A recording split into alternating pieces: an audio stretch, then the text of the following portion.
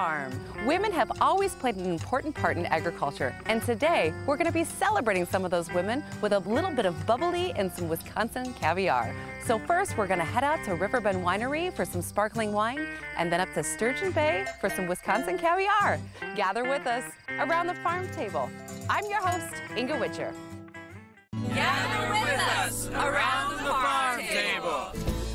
A few years ago, I moved up to Wisconsin. I started an organic dairy farm at St. Isidore's Mead.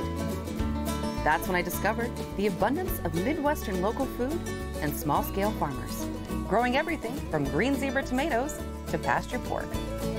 I'm taking a break from the cows, hitting the road, and seeing if I can't satisfy my epicurious appetite. Oh. That's great. This is amazing.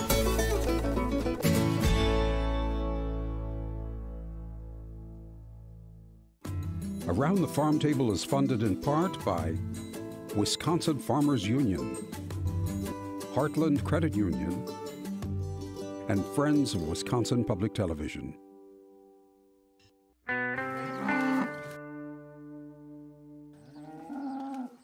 I'm here with Christian from the Wisconsin DNR. And who's this girl? This is a red-tailed hawk. This is an adult bird in full molt. It's a rather rough condition because raptors are molting their feathers this time of year. The red-tailed hawk is the largest and most common species of hawk we have in the state. There may be a pair for every square mile in good habitat. Wow. Most folks who have a farm probably know what a red-tail is because they're very common in this patchy farmland forest interface. It eats anything from a cricket to maybe a woodchuck. Oh, wow. And it's a generalist feeder, and it's primarily a rodent eater, though. Why do we need to have all the different rodents and bugs and insects? Well, if you appreciate wildlife, then you like to see a good, healthy community. And basically, if you have a good variety of species, you've got everything that you might like to see and some things that you might want to encourage to be elsewhere. Mm-hmm. That's the good and the bad of wildlife, but basically, the richer the habitat is, the more variety you see in the species. So now we need to kind of have these areas just to support our ecosystems and these wonderful animals, because it is nice to have the variety and the species. I've noticed here on the farm since I put cows back on this land and really started using the pastures, I've seen so many changes over 10 years, and just being able to see foxes come back to live, or all the birds, it's just incredible. I think that things change all the time. And I remember times when I couldn't see turkeys or fishers or trumpeter swans, and things come and they go. And we've seen as land changes and plant life starts to evolve into a higher form. By the way, she just roused. She just realigned all her feathers. Oh, okay. That tells me she's in good condition. Oh, good. Yeah. Basically, all different species have different needs, and if the land is constantly in a state of change or disturbance, which grazing is a good form of disturbance, nature turns on the spigots and gets productive again, and animals respond accordingly. And also, you don't have to have cows on your property to be able to have a system like this. So yes. if you have a pasture at home and all these beautiful, the space there, what a great way to bring in wildlife, right? And you can still harvest a crop of hay if you do it carefully. Then you can still produce an income and still have wildlife habitat, yes. So she's hunting during the daytime and taking care of all the field mice and things like that. Yes. But what happens at night? She'll go to roost for the night, and another bird will start the night shift. And that particular bird is the great horned owl. So do you think we could have a peek? I did have one, and I'll give you a look at it. Okay.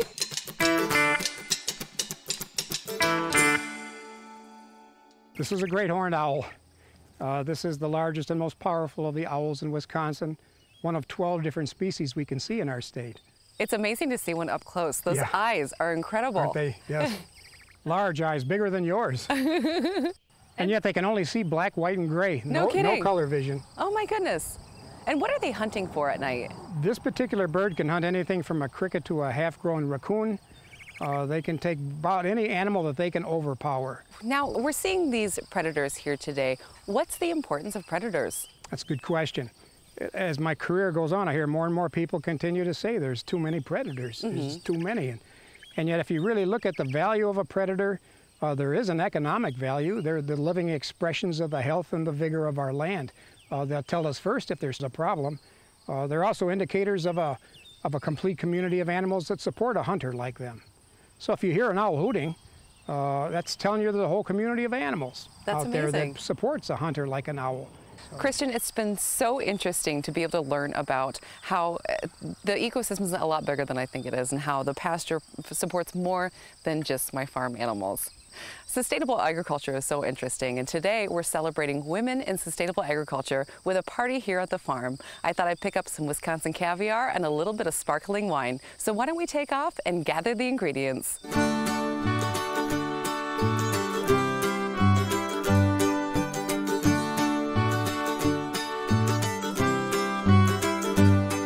I'm here in Chippewa Falls, Wisconsin at Riverbend Winery.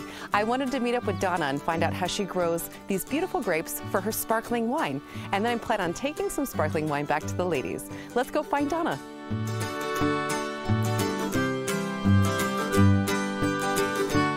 Hello, Donna. Hi, Inga. How are you doing today? Very good. How are you? Good. What a lovely day to be out in a vineyard. Beautiful day. So tell me a little bit about growing wine grapes here in Wisconsin. I never think about Wisconsin as a wine state. No, and a lot of people don't. It's kind of interesting now. We've been at this for about 10 years, so we get up in the morning, we come out and work in the vineyard, and it's very normal. And then people drive in here and they're like, wow, this feels like I'm in California. This isn't what I was expecting to see. So it's kind of unusual for this area. How did you get interested in pursuing a project like this? We started the way a lot of people in the Midwest start. We were amateur winemakers, starting in the basement at home. We decided we wanted to take it up a notch, and for my husband and I, it was very important that not only did we have a winery, but we also had a vineyard. So the vineyard came first. Planted the first vines about 10 years ago. So you're growing your own grapes and you're making your own wine. So right. All the wine that you drink from here is really from here. Right. That's pretty unique, isn't yep. it? Yeah, and sometimes people call and ask if they can buy fruit from us, and no, we use everything that we grow here in our own production, and then we work with other Wisconsin growers too. That's fantastic. Yeah. So how did you decide what varieties that you're going to do? Around here, the climate pretty much decided that for us. So this climate is not conducive to growing something like a Merlot. You need more heating degree days, you need a much longer season, and you can't be so cold in the winter. So the varieties we grow here are all from the University of Minnesota's fruit breeding program. It's a program similar to what gave us Honeycrisp apples. Okay. And they have taken grapes that grow here native, and they have crossed them with grapes that have wine characteristics. And that's the only reason that wine grapes are grown in this area. Yeah, because of that program. What a short season we have here. Right, yeah. Late frost in May, early frost in September. Yeah, it's pretty short.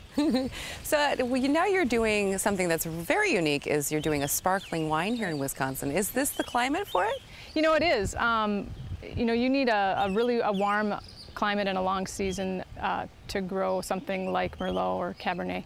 This is not the greatest red wine growing area, but it's the perfect area to grow grapes for sparkling wine. We want high acidity, we want low sugar. That's exactly what we get here. Well, that's great. Yeah. Well, when life gives you short growing seasons, make sparkling wine, right? Absolutely. Yep. So I'm just looking over, how many acres of grapes do you have here? We only have about 5, which is relatively small, but it's 3,000 plants. That's a lot of plants. Yeah, and it's a lot of work. Yeah. Is there a certain time of the year when you're pruning the grapevines, or is it just you're out here all the time? Yeah, we could be out here all the time, from taking off the deadwood from the winter, pruning in the spring, taking off extra foliage. It takes us a day and a half just to mow. Wow. Yeah. So yeah, we could be out here all the time. All the time. How do you harvest all these grapes? Everybody around here harvests by hand.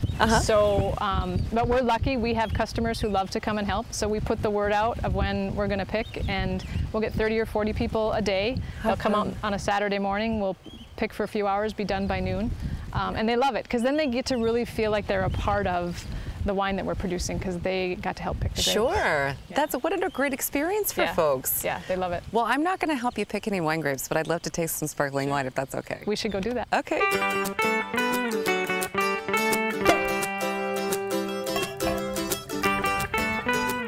Cheers. Well, I'm going to finish up my glass of bubbly, and then why don't you meet me up in Sturgeon Bay, Wisconsin, where we'll find out about Wisconsin caviar from Charlie.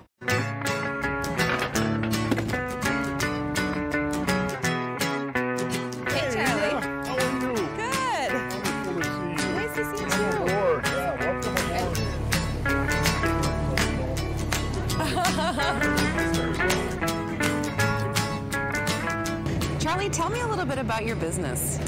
Well, we're commercial fishermen, but one of the important parts of what we do is that we're food producers. So we have some products we export. We have a lot of local fish that we prepare for restaurants and fish houses.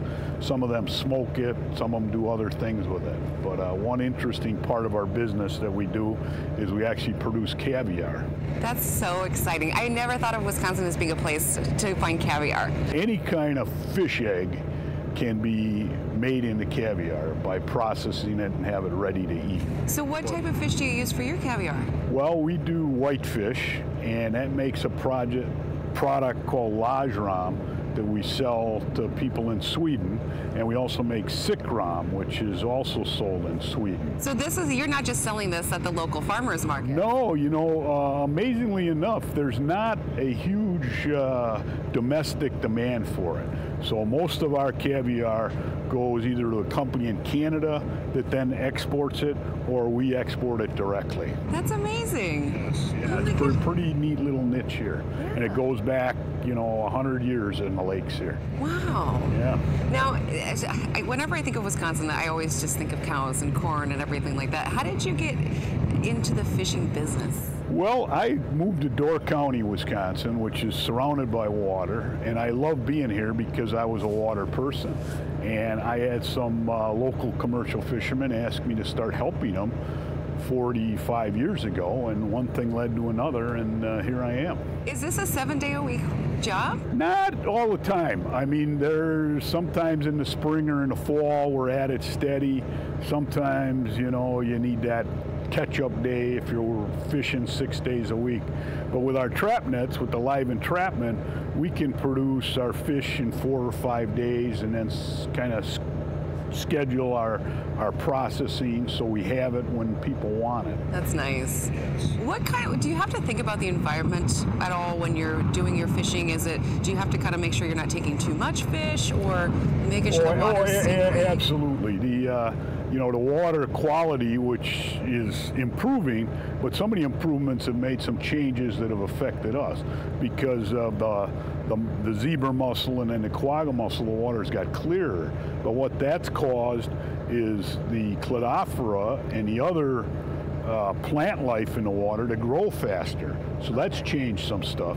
And the clear water has changed how the fish act in the lake. So we actually do better in Lower Green Bay, where the fish are more plentiful, but the water has it's not as clear. It's clean, but it's not as clear. There was a huge population of fishermen in Door County. Now there's many less of us now. But, why is that? Well, partly regulation, partly just the economy of scale. Right. It's very difficult to be just a small little farmer, a small little fisherman. I hear you. Yeah. So having a big enough operation where you can keep it rolling, makes it easy. And is that kind of why you wanted to diversify into doing the caviar? Absolutely. Every chance we get, we try to diversify. If we could fish a different species or a different area or create a different product, we've always tried to do that. Well, I would love to have a little sample of we got some caviar. ready. And I tell you what, I'm more of a land creature, and all the shaking, it's making me wheezy. All right.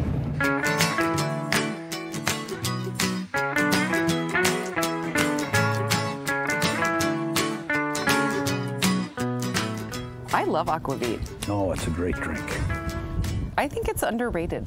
It's been a family tradition in with my Danish relatives my whole life, and they would regularly have a shot or two and had special glasses for it, and would at every family celebration at least have a toast with it. So. Yeah. When I was a kid growing up, once a year, my parents would invite over my dad's Danish relatives and have aquavit. Aquavit, yeah. I think my relatives did it more than once a year, but. What do you guys say? Do you say skål? Skål. Skål. And we have lajram is the Swedish word for it. All right. And is that because it's a specific variety? It's a specific variety. It comes from our freshwater chub, which is pretty unique thing. It's similar to herring caviar, but it's got its own little niche in the Scandinavian countries. What flavors are you tasting for when you're? Well, you know, what you really want is you want a fairly firm egg. You don't want it hard, but you want it fairly firm. And it has a very light salt. There's a little bit of preservative in it. And then, you know, you want the egg taste. Right. So I imagine it's healthy for you. it is. There's a lot of protein in it, and, you know, it's good stuff. Well, I'm going to take another swig before I have a... You got to get yourself ready for this. I got to get myself ready for it. Oh. I'm not as adventurous as one might think when it comes to eating. Oh, well, you try this and you're going to like it. You just kind of roll it on your tongue and taste it. Now, Is that an appropriate amount? that can be. You know, some people eat caviar very daintily with a Should I silver put my spoon. pinky? You know, well, you could. You could. I don't think I can get mine held up there. I'll hit myself in the forehead. But my good friend from Lobster Seafood tells me that you should pile it on your cracker so it gets in your mustache, and that's how he likes to eat it. I'll have to work up to that egg roll mustache before I get there. Yeah, you're not going to be able to do that. Yeah. So. It tastes wonderful. I get that little bit of salt, but it's a nice salt. It's a very nice salt. Yeah. Very nice salt. When you have it at home, what do you do with it? I usually just put it on crackers. Once in a while for the holiday, we'll make a dip, you know, with some cream cheese and some onion and some garlic, because then people who won't even try the eggs will eat it and go, wow, that's really good, but you have the other stuff with it. So, but we eat it like this. Well, good. Well, I'm going to finish up my aquavit here with Charlie, and then I'll meet you back at the farm to get ready for the party.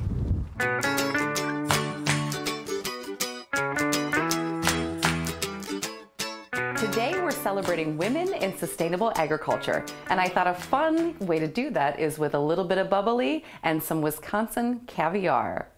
The first thing that I wanted to do is make a buckwheat bellini. I think it's a classic way to serve caviar, and I think the ladies will love it.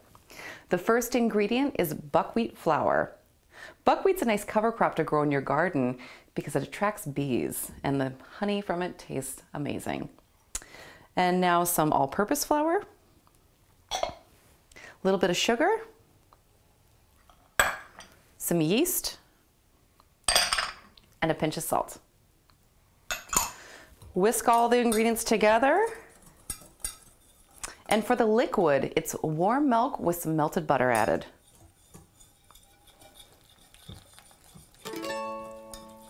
Once this is all whisked together, I'm gonna let it sit for a half an hour so it can rest and the yeast can do its work and everything can come together. Now that the batter's had a chance to rest, I'm gonna add 2 eggs before I grill it up on my griddle here. And of course, for these ladies, I'm using my sustainably raised chicken eggs. Okay. Now just whisk these in. Get them on in. Come on, guys. It's kind of like making pancakes. It's very, very similar. Now that the eggs are mixed in, I'm gonna cover my griddle with some melted butter so that these don't stick. Let's see, get it all over the place. And then since these are gonna be hors d'oeuvres, finger foods, I wanted to make sure that I don't pour too much batter, so I'm gonna use a tablespoon to measure out the size of the bellinis. Now those will cook for about 2 minutes on each side and then they'll be ready to go. I'm gonna finish up frying these and then we'll get ready for our next hors d'oeuvre.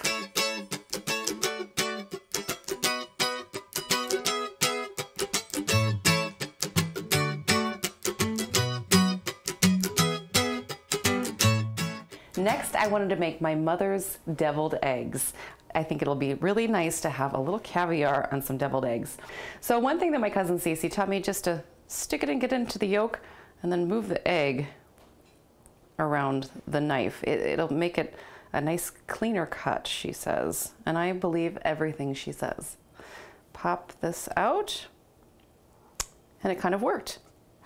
And then we'll just discard our yolks here. One thing I've found when I'm using fresh eggs off the farm is that the fresher the eggs, the harder they are to peel. So I like to use eggs that have been sitting in the fridge for about a week for my deviled eggs. They just peel a lot nicer. Also, you can add a little bit of vinegar to the water when you're boiling it to help the shells come off faster. Once you have all your yolks out, go ahead and give them a mash. I just use a regular old fork. And the thing about deviled eggs is you can be as creative as you want with them. I think that's what's fun, is everyone has their own version. And depending on what's in season, you can add different seasonal herbs or even a little bit of spice. But I'm gonna keep these a little bit basic because I wanna show off the caviar. I want that to be the flavor that really comes through. To my egg yolks, I'm gonna add a little bit of vinegar, some Dijon mustard, and of course some mayonnaise. When you're doing a recipe like deviled eggs, you can go ahead and taste as you go. So if you need to add a little bit more vinegar, go ahead. Or maybe you want a little bit stronger flavor with that mustard, and mix and match, taste test as you go along and find out what works for you. I'm gonna add a little bit of salt and pepper here. Mix that in. It looks good. Summertime eggs are the best eggs. My chickens are out eating grass right now, and it just really makes the color of the eggs so vibrant and pops.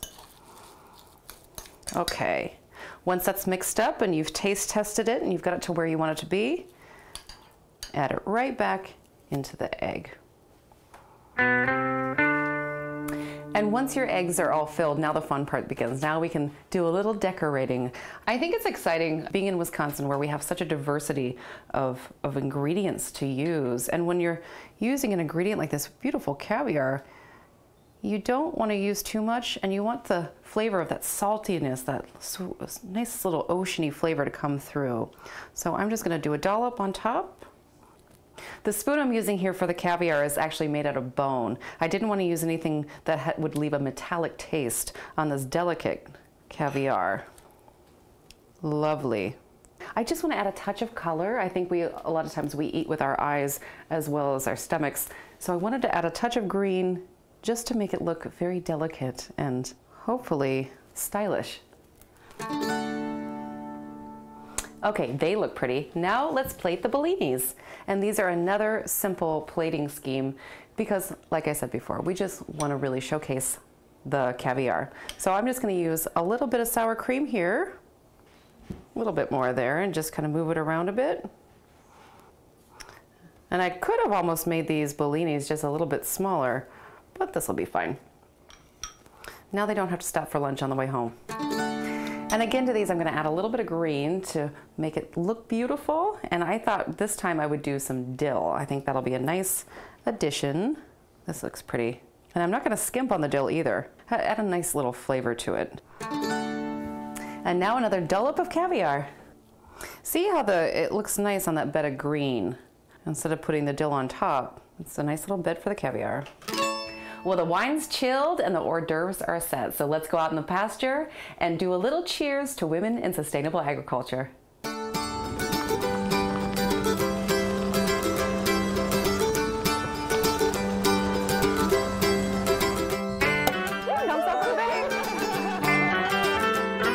Ladies, to us. Women in sustainable agriculture. Lisa, you're the one that spearheaded the whole Women in Sustainable Agriculture Week.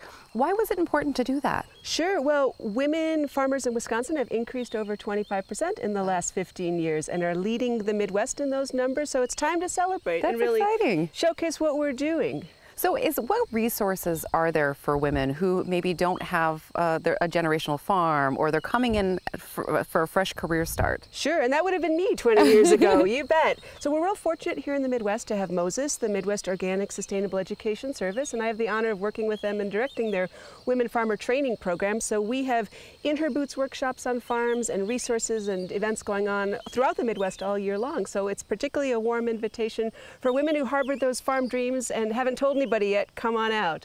And then on a local level, it's really getting together with other women with sustainable agriculture as a priority and meet regularly. So down in my farmhood in Greene County, we have a group of over 120 women, the Greene County Area Women in Sustainable Ag, that have been meeting regularly now and actually have a whole weekend called Soil Sisters, a celebration of Wisconsin farms and rural life, where we go public, open up our barn doors, do farm tours, culinary events, on-farm workshops, but it all happens because, as you well know, women get a lot of things done when we meet regularly for potlucks over good food and wine. So just get that going. Well, this is fantastic, ladies, and I'm so glad to be able to be with such a wonderful group of women in agriculture. Cheers to women in sustainable agriculture. Cheers. Pop a bottle of Wisconsin Bubbly to celebrate women in agriculture. A different Door County twist on deviled eggs. Buckwheat bellinis with creme fraiche. And a dab of Wisconsin caviar. Roasted potatoes with a touch of caviar. Well, I hope this has inspired you to celebrate all the women in sustainable agriculture. And I hope you'll gather with us next time around the farm table. I'm your host, Inga Witcher. Cheers. Cheers.